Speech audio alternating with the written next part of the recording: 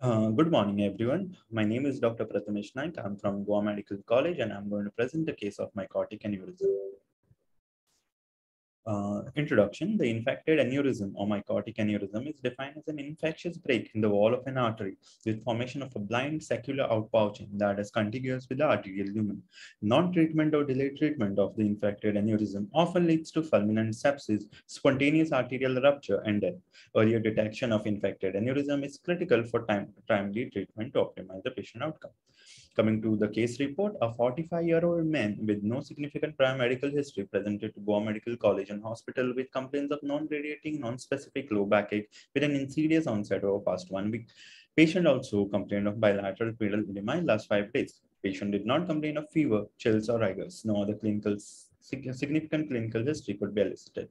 Physical examination revealed a temperature of 98.4 degree, pulse rate of 90 beats per minute, respiratory rate of 18 per minute, and a blood pressure of 110 by 60 mmHg. The heart rate was regular without a murmur, lungs were clear, abdomen was soft, non-tender, without any organomegaly. The neurological examination was normal. The lower limbs, however, had bilateral pedal edema. Lab parameters are as follows. The hemoglobin was 8.5 gram, the hematocrit was 36%, platelet was 1.2 lakh, total leukocyte count was 32,000, and serum creat was raised, which was 5.8 milligram. Serum urea was 19 milligram. Microscopic analysis of the urine showed 18 erythrocytes to 46 leukocytes and 99.8 bacteria per high power fit. The bilirubin levels were 3.2 with a direct fraction of 2.4 milligram. SGOT was 39, SGPT was 59, and ALP was 325. The serum albumin was 2.4 grams and HbA1c was 14, whereas the serum procal was 12.9. Echocardiography revealed mild left ventricular systolic dysfunction with an ejection fraction of 45%. CT was performed.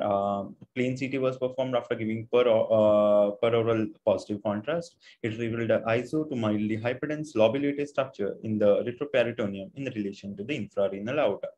The soft tissue collection with air globules and retroperitoneal fat stranding was also noted adjacent to the structure. This retroperitoneal collection was seen in close proximity with the bowel loops anteriorly, and air foci was seen tracking along the left psoas muscle as well as in the inferior vena cava.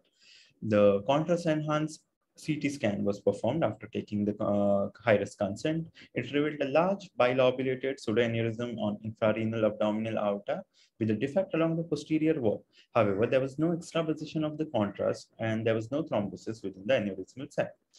Coming to the image, this is the plain CT with peroral positive contrast.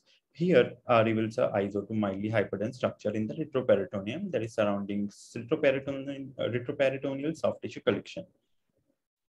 On contrast-enhanced CT, we see aneurysm of an aorta with surrounding soft tissue collection and air globules. The sagittal reconstruction shows a defect along the posterior wall of aorta with mycotic aneurysm.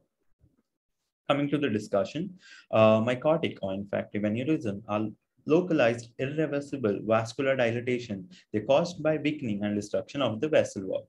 They're caused by invasive organism, so it becomes like an infective arthritis. Due to effective and prompt antibiotic therapy, their incidence is rare, but potentially life-threatening. The term mycotic derives from the mushroom-like appearance of the aneurysm and not their underlying microbiological etiology. They may arise through the hematogenous route, lymphatic routes, contiguous extension, and direct inoculation. The patients usually often present with non-specific complaints, the most common being febrile illness with insidious onset, general malaise, weight loss. Diagnosis of mycotic aneurysm relies on contrast-enhanced aortography. CT scan reveals a secular or multilobulated aneurysmal sac. There may be vertebral erosions. In case of aortic wall rupture, contrast extravasation will be noted with thrombus formation within the false lumen.